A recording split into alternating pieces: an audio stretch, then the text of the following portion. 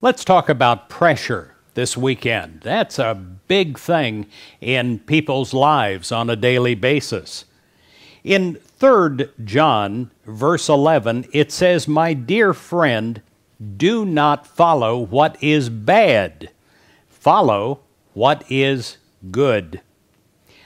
One of the things that can help you to follow in a good life is when you have peer pressure that is positive instead of negative. Now, we've all had peer pressure where we've been with the mob and gone the wrong way.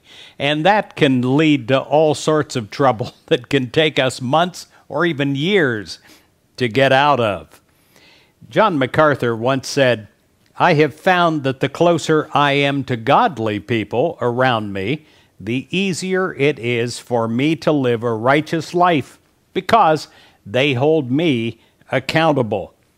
Well, our world is filled with pressure, some good and some bad. The pressures we feel to follow God's will and obey God's commandments are positive pressures.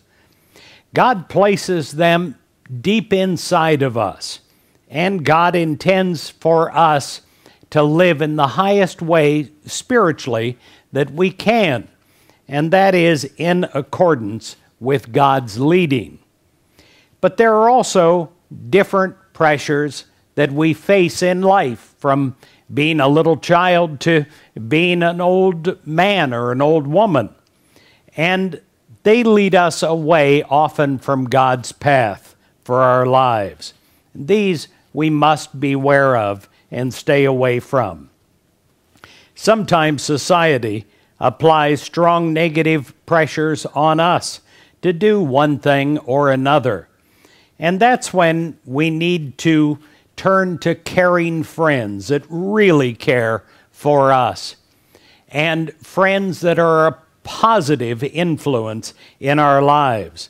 The same with family members to support, and then also, most important, up at the very top, to turn to God daily. God molds each one of us into new beings, new creations, higher than we have ever been thus far, and creations that are strong enough not to be, as it says in the Bible, conformed to this world. By following God's path and resisting society's negative influences, we will please God, and we will also be pleased. We will like ourselves. God bless you.